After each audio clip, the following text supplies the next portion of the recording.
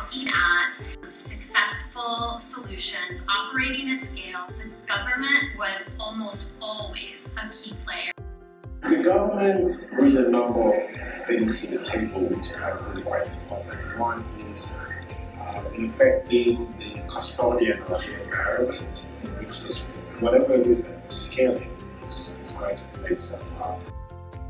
I think the tricky part of bringing innovations to fruition is which stakeholders were involved at what point. The earlier the necessary stakeholders were involved, the easier it is to adopt it.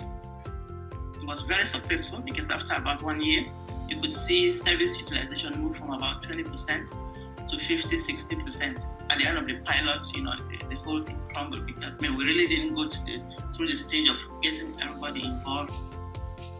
Usually, we prefer to have a project which has similar strategic objectives and similar strategic direction with government, so that we also evaluate the implementation strategy of the project.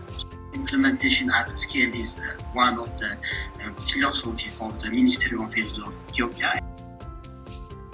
Partnership between social enterprise and government is tough to establish and to navigate, but we've seen the reward in the transformation of our innovation, not just in scale, but in depth with deep roots. So understanding the government and aligning plans with government, and that will guarantee the sustainability of your project.